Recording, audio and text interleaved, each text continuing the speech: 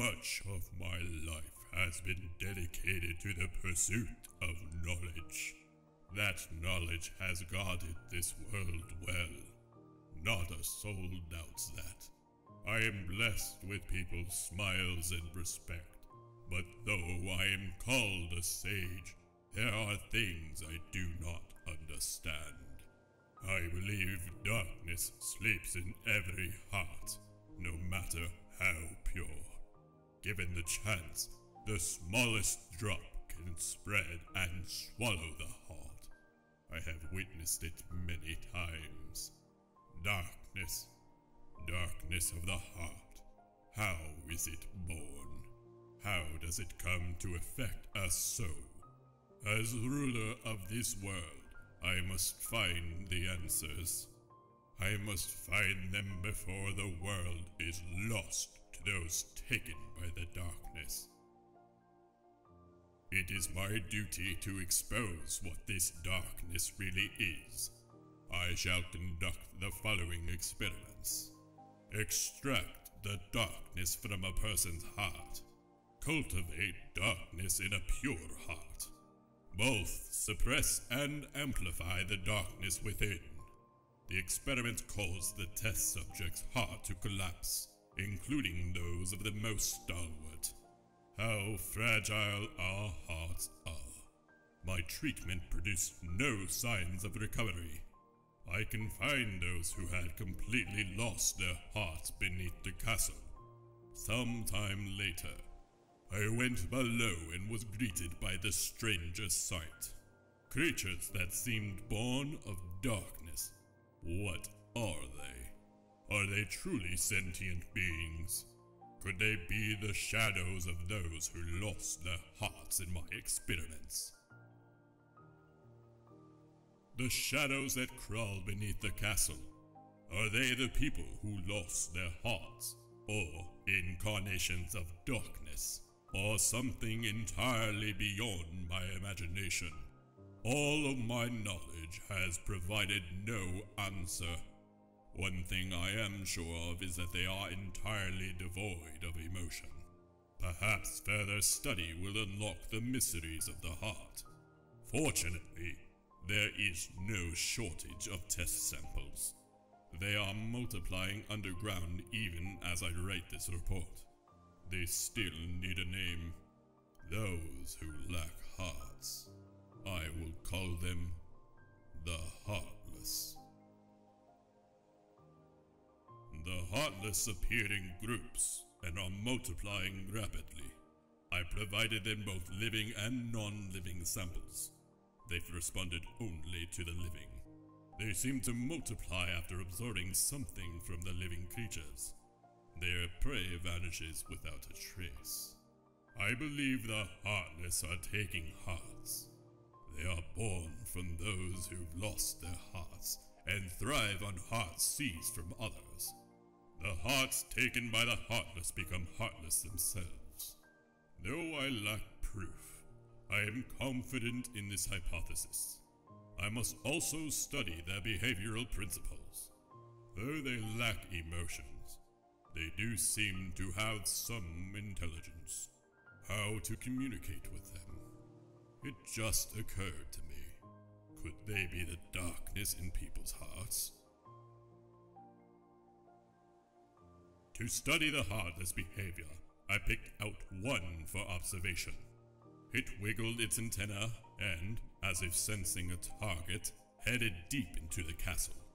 In the deepest part of the castle, its antennae began vibrating, as if searching for something. Suddenly, a strange door appeared. I'd never known of its existence. It had a large keyhole, but didn't seem to be locked. So I opened the door. What I saw on the other side mystified me. What was that powerful mass of energy?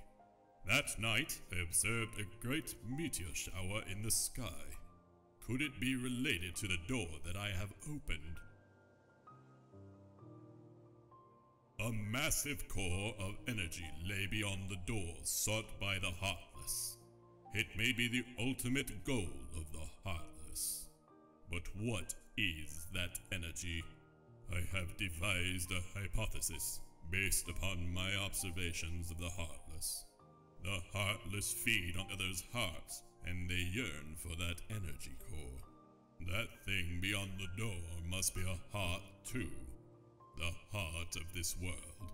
There is no proof, but having felt that immense energy, I am certain that was the heart of the world.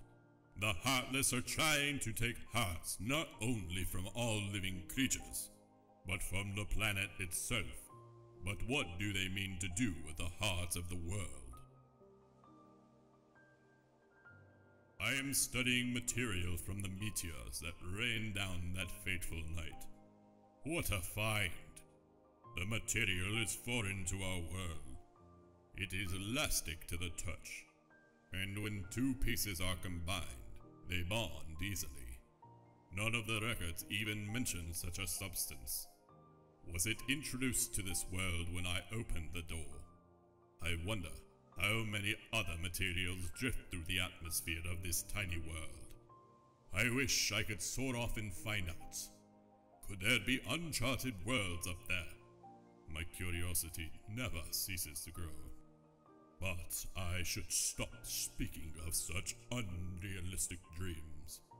For now there is no way to venture outside this world. My people and I are all but prisoners of this tiny place.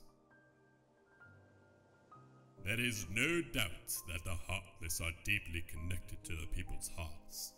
Further study may unravel both their motivations and the mysteries shrouding the heart. As a start, I have built a device that artificially creates Heartless. By recreating the conditions that spawn the Heartless naturally, I should be able to produce them artificially. This device is the culmination of all my research thus far. The machine's test run successfully created a Heartless. This may be a step towards creating a heart from nothing. The artificially and naturally created Heartless showed nearly identical traits, but the two types remain distinct for the purpose of the experiment. So, I will mark the ones that are created artificially. Simply astonishing. Today, I had a guest from another world. He is a king, and his vessel is built of the material that composed the meteors. He called the pieces gummy blocks. It seemed that my opening the door has opened a path to interworld travel. We talked for countless hours, but one story in particular caught my interest. That of a key called the Keyblade. The Keyblade is said to hold phenomenal power. One legend says its wielder saved the world, while another says that he wrought chaos and ruin upon it. I must know what this Keyblade is. A key opens doors. It must be connected to the door I have opened. Just as people have hearts, so do worlds. The same can be said of stars in the night sky, and deep within each world lies a door to its heart. The Heartless desire those hearts. Born out of darkness in people's hearts, they seek to return to a greater heart. Yes, that's it. The Heartless come from people's hearts, as does the darkness. Is the core of the world's heart the world of the Heartless? I will pursue the answer there and become all-knowing. My path is set. I shall seek out the wielder of the Keyblade and the princesses. My body is too frail for such a journey, but I must do this. I will cast it off and plunge into the depths of darkness. Opening the door to a world's heart causes its walls to crumble. These fragments are seen as shooting stars. This explains why these gummy blocks can travel freely to other worlds. I know the catalyst of this collapse, the appearance of the Heartless. However, It will take time to search out the world's door and to retrieve each heart. Furthermore, the doors can be locked using a keyblade, making the heart forever unattainable. I must take action before the wielder of the key appears in this world. If the princesses and the keyblade are connected, they should resonate. I've chosen a girl. I don't know if she holds the princess's power, but I will find out. She may lead me to the key bearer. I shall set her free and observe. The body is gone. The heart should have returned to the heartless, and yet, nothing. This one is unlike any other. Its memories remain, and it has yet to take the form of a heartless. A close eye must be kept on the situation. Most is still unknown.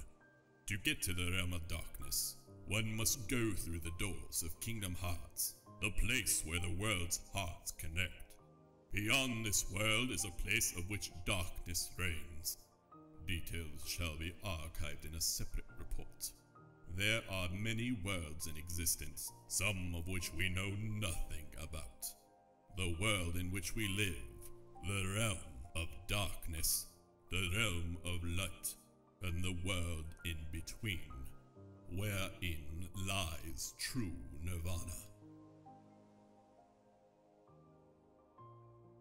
Where does the body go when it separates from the heart? If the soul remains within the body, is it still considered to be deceased? When the heart returns to the heartless, the physical form disappears. But that is merely true in this world. Perhaps the body exists in another form, in another world. If that is the case, then it is possible for one to exist in two worlds. A being that is neither darkness nor light, belonging nowhere, abandoned by its heart, a mere shell of its former self. The relation between the heart and body is complex. However, I am certain that if your self exists here, then by definition, the other cannot truly exist. The other, the one which does not exist, shall be dubbed